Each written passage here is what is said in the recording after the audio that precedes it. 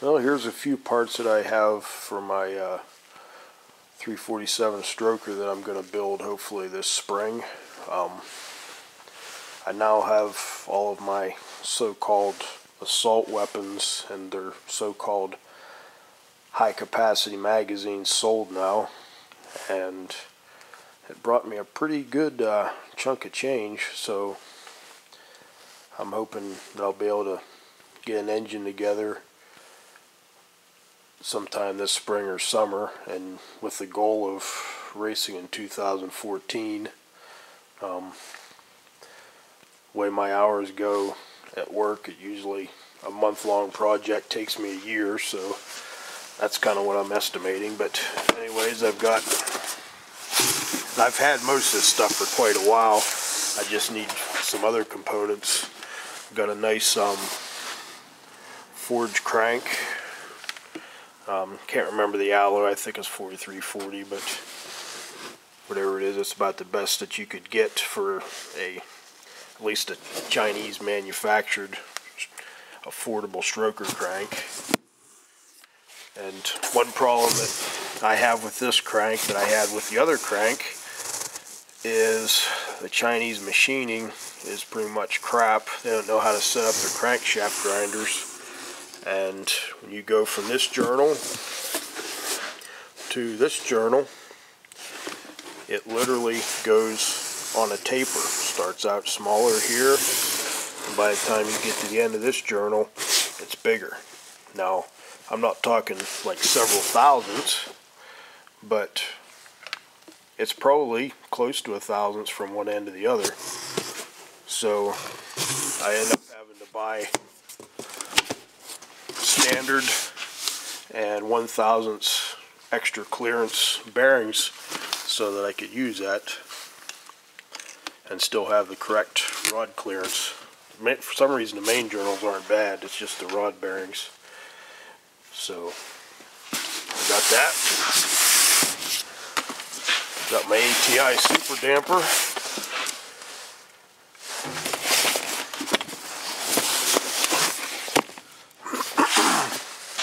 Got my probe stroker pistons. And these ones a couple years ago, I was still able to machine things at work, which I'm not allowed to do anymore. Nobody's allowed to do, not just me personally. I machined the domes shorter on here. The domes that come with this, with my AFR heads, they give me like 13 1/4 to 1, and that's a little bit too much for the camshaft that I have. So I machined the domes down all these to where it's about 12.3 to 1. So I got those. And all this stuff I've had for 2 or 3 years. I bought this all from a guy on eBay who was getting out of drag racing, getting into, I don't know, I can't remember what it was, tractor pulling or something. And I got a set of the RPM rods, which these are the rods that was featured in my rod bolt torquing video from last summer. I'm building a short rod 347 this time, 5-inch 315 rather than a 5.4-inch rod. Reason being, the oil ring doesn't get into the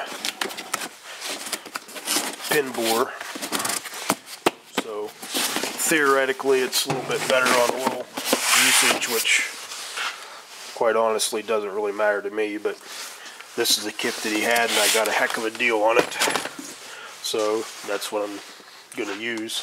Also got that block with it too, and the I'm kind of tethered to this cord so I can't quite get over there, but I got the main girdle as well. You see that's block's getting rusty. That just happened this winter. That's one problem with this garage. I have 2 vehicles that I store in here, or that I drive every day, pull in here, and it gets moist in here, and then everything is cast iron rusts. There's a block that I was using previously. This is a block that was in that motor. If you look at one of my first videos, I first started that engine up in 2007, and And then I had a few videos of actually racing it later on. That was a block I was using for that. So I haven't decided which one I'm going to use. This is a 68 block, so it's actually a little bit beefier. And that one there's a, by the looks of the numbers, like a 87 truck block. So, which truck block in 87 wasn't as strong as this passenger car block was in 1968, so I'll probably use this block again. I'm standing here shivering and freezing. It's about 20 degrees in this garage if you wonder why the camera's shaking. I got some other parts over there, but so big thing I got to do now is I got to find somebody around here. It's been a long time since I've had to have rotating assembly balanced. I got to find somebody that is good. I know a couple people around here that do it, but I wouldn't trust them with a street vehicle, let alone something like this. Mostly guys that I dealt with in the past were all guys that were, say, like my dad's age, and they're getting to be 70 years old now, so they're not really doing this sort of thing. So I gotta find somebody that hopefully is pretty good at this. But I just thought I'd maybe show some of these parts, and definitely hoping to, if nothing else, by the end of this summer actually have a functioning race car again. And then 2014 maybe I'll have enough money raised through selling other parts or whatever else I can actually maybe run nearly a full season. So that's my plan anyways, subject to change as always.